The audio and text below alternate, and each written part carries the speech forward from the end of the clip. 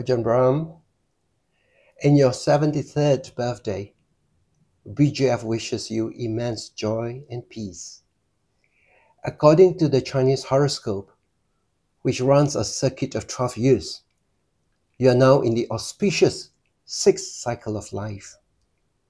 Ajahn, in your illustrious monastic life, you have gained wide recognition and a growing sphere of spiritual influence in Australia and overseas.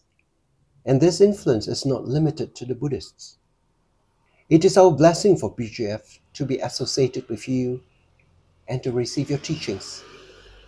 Your wisdom, compassion, and teachings have profoundly touched countless lives as you guide us on the path of mindfulness and inner peace. You have a knack of simplifying the teachings and making them easy for us to remember.